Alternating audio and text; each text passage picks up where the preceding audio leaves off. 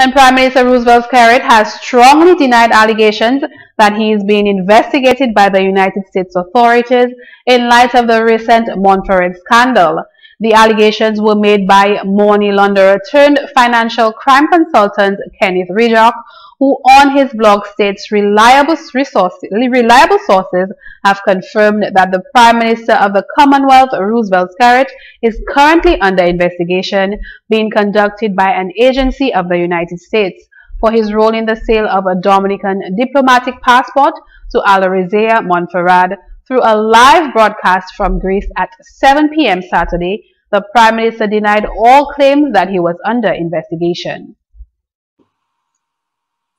For the record, I wish to assure the people of Dominica that Roosevelt Skerrit has never sold and will never sell diplomatic passports to anyone. And I certainly did not sell a diplomatic passport to Mr. Montferrat.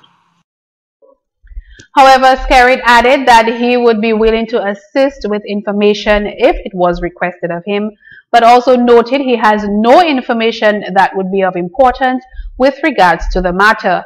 He assured Dominicans that the government had conducted a comprehensive due diligence investigation of Montferrat by an internationally recognized U.S. due diligence firm as required by the relevant regulations prior to Montferrat's receipt of Dominican citizenship under the CBI program.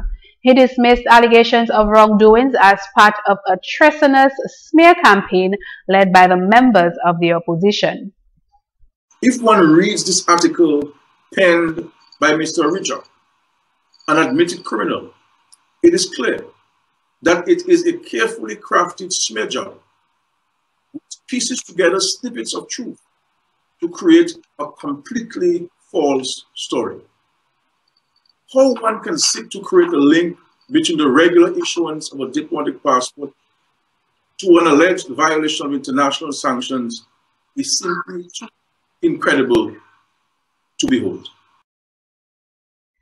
The sanctions mentioned by Skerrit likely refers to the 1961 Vienna Convention, which Riddoch claimed Skerrit had violated by awarding Montferrat a diplomatic passport.